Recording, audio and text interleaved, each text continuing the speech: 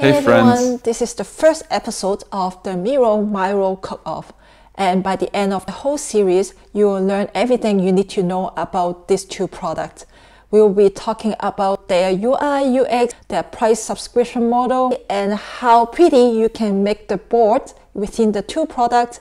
And of course, we will be talking a lot about their features. Every episode will consist of 2 videos. In one, Sandy will show you the functionalities of Mural, and in the other one, I will go through Miro.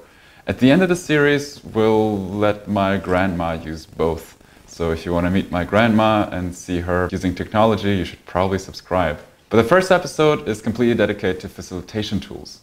I'm your co-host Andrej. I'm a product designer and co-founder of the fully distributed and remote innovation and product design studio, Deep Work. I was previously working at AJ & Smart, where I worked on a lot of wonderful products, met Jake Knapp, and pioneered the first remote design sprint with a lot of caffeine and my coworker Bruna. Hi, my name is Sandy Lam. I am a product designer and I love remote collaboration. My favorite place to work is actually in an elephant house. So before further ado, let's dive into the first topic of the whole series, remote facilitation features in Miro and Miro.